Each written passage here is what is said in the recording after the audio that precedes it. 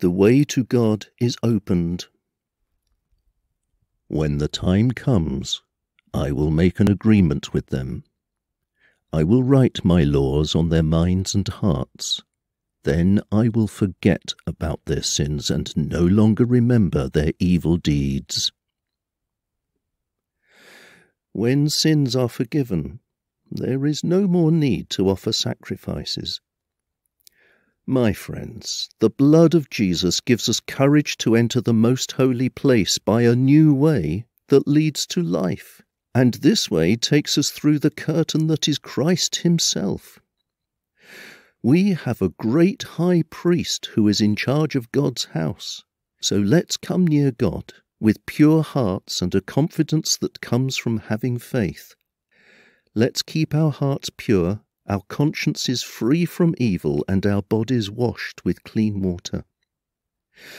We must hold tightly to the hope that we say is ours. After all, we can trust the one who made the agreement with us. We should keep on encouraging each other to be thoughtful and to do helpful things. Some people have got out of the habit of meeting for worship, but we must not do that.